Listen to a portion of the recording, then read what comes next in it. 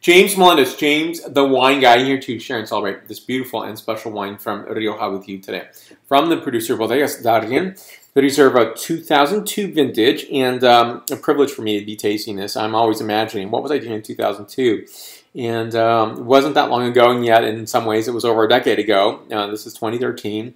And when you think in those terms, that's pretty amazing. Amazing to think that I drink a lot of old wines from Rioja and privileged to do so. Now, very interestingly enough, I do not taste a lot of Reserva or Grand Reserva, so it's always a treat and a privilege for me to do so. So this is 85% Tempranillo, 10% Grenache, 5% Mazuelo, which is Carignan, and beautiful architecture here, very simple. So being in the Rioja myself, I passed by this bodega, and I thought, I gotta come in, I gotta visit. And unfortunately, I didn't have the time my last visit.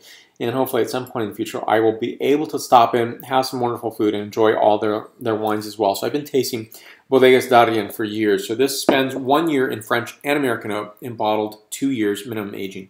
And in order to get this seal here, which is the Rioja certification that this is a Reserva wine. And Reserva wines and actually wines from Rioja age superbly well.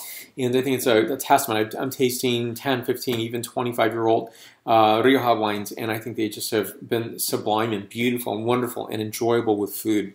So in this, gorgeous scent characteristics on this wine here, just almost a liveliness and a freshness to the wine. I'm getting an essence and a scent of cherry orchard during fall time, leather, sage, and a bit of fennel as well. So here we go. Take a taste of the wine, tell you what it's like, and give a point score.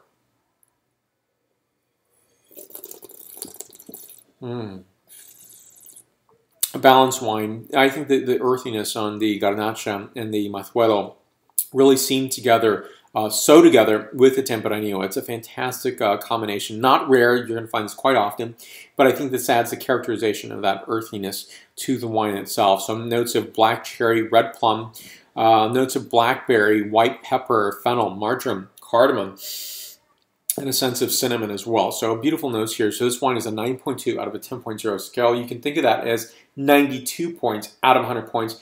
And I really recommend a visit to Rioja. It's a fantastic place to visit. Easy to get to. Not as difficult to get to, shall I say. You can fly into Bilbao and train it down, or take a bus or rent a car. There's many ways of getting there, or go from Madrid, and even I think once or twice daily flights from Madrid into Logroño, the capital of Rioja. Fantastic place to visit. Again, 9.2, 10.0 scale. More reviews, jamesthewineguy.com. Subscribe to my videos on YouTube, Facebook, Twitter, Vimeo, Google+, Pinterest. Salud.